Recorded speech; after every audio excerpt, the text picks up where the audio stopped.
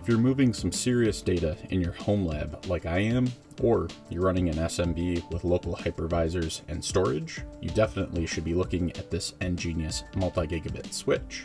This switch has 4 10 gigabit SFP plus ports and 8 2.5 multi-gigabit Ethernet ports. Today, we're taking a look at the EnGenius ECS2512 multi-gigabit switch.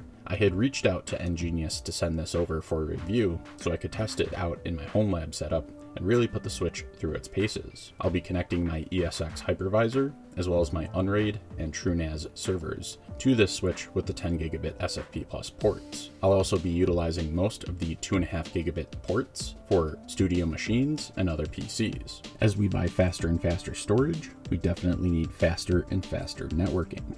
Most modern NVMe SSDs can vastly outpace a gigabit Ethernet connection, and if you work with large video files like I do, you can end up being bottlenecked by gigabit networking. The 2.5 gigabit standard allows reuse of generally most existing Cat5e and Cat6 cabling. There aren't any issues there. This will allow you to go above and beyond 1 gigabit and enable more bandwidth with a new switch and new network adapters in the same cabling. Now that many newer motherboards are coming with 2.5 gigabit networking, it makes even more sense to make the jump for the extra speed. I didn't end up needing PoE for my application, but the ECS2512 actually does come in a PoE variant. This would be very helpful if you had faster than gigabit wireless access points and certain 4K or even potentially an 8K future security camera, as well as any other PC or machine that needs more than gigabit networking.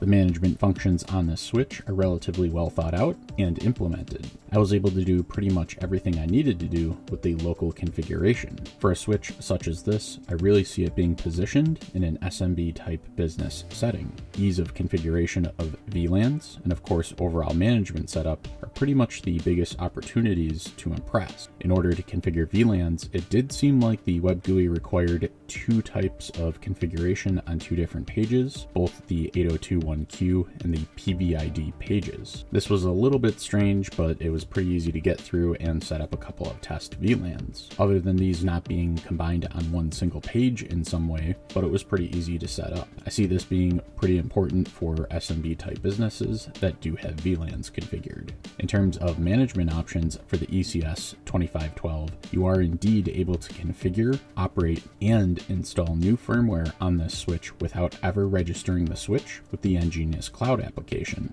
It will work just fine and requires no internet connection or connection to the cloud in order to function. That being said, EnGenius has really made a name for itself in the industry for creating and supporting remote management tools for the EnGenius networking devices, which make it extremely easy to manage EnGenius switches and access points with the cloud interface and the mobile applications. Whether you're the person in the office who kind of knows computers and was basically stuck with being the IT guy, or the professional IT guy at an MSP managing a fleet of EnGenius switches and access points, you'll probably really enjoy the easy setup, registration, central management, and features of the EnGenius Cloud. Does offer a standard free cloud experience as well as a paid or enhanced cloud experience. Usually after you hear the words cloud subscription from an influencer, your first thought and immediate reaction is to close away and find some other video to watch. But hold on, EnGenius isn't gating off any core functionality of this switch. So without the cloud account, you are still getting access to 2.5 10 gig switching, radius authentication ability, access control list, QoS functionality, monitoring, and a couple of other items. The Pro licensing, or the cloud subscription option, will offer more historical logging data, which is kind of nice depending on your needs. You can also have an unlimited amount of administrators, which is also neat, meaning many IT employees can have an account and hop in and help out when configuration or support is required. This is admittedly probably targeted towards MSPs, but it is a feature worth noting. With the Pro licensing, you're also going to get enhanced logging, richer notification statuses beyond offline or online with the mobile app, and you get priority support with EnGenius as well.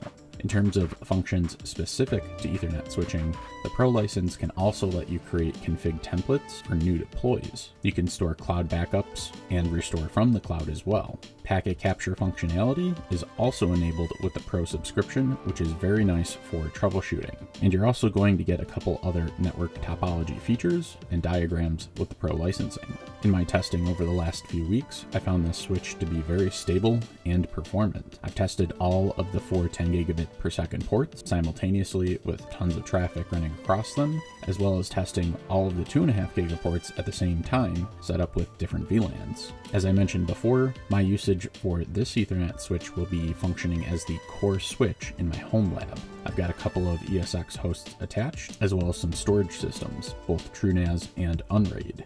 In terms of 2.5 gig clients, I do have some newer Intel machines that have 2.5 gig NICs attached, as well as one that I'm testing out a Silverstone 2.5 gig NIC with. Everything pretty much ran flawlessly. The local and the cloud GUIs are very similar experiences, which I really like, and the EnGenius Cloud2Go app is extremely convenient. As I mentioned, you definitely do not need the cloud subscription for management and configuration of this switch. You can hit a local web GUI in order to configure it. But it is nice to know that if you do wish to add this switch into your EnGenius Cloud account, the configuration is generally speaking pretty much the same.